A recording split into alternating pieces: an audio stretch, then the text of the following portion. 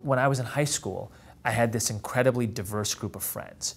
I had lunch with people who included a Cuban Jew and a South Indian Hindu and a Nigerian evangelical and a Catholic and a Lutheran and a Mormon. And you know, we did everything together. We played ball together, we had classes together, we did homework together. We talked about all sorts of stuff.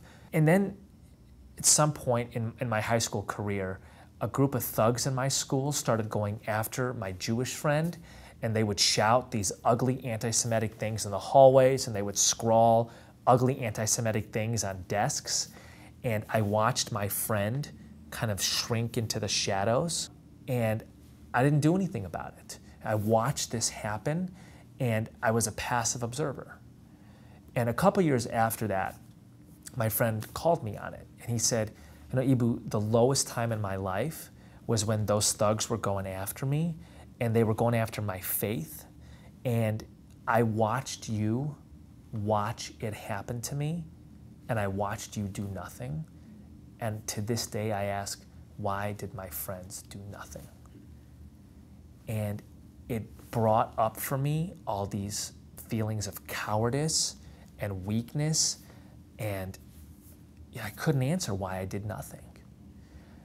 And I went back and I talked about it with my dad, and my dad said something really stern and powerful to me. He said, Eboo, I just want you to understand, you didn't just fail as a friend in that situation, you failed as a Muslim.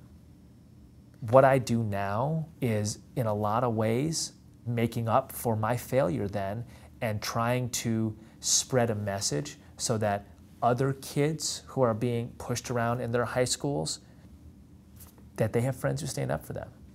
Because those friends feel called by their tradition to do that, just like I feel called by mine. If I believe in a world where people from different religions are living in equal dignity and mutual loyalty, if I believe in a world where you're not going to be pushed around because of your religion, then I have to help build that world.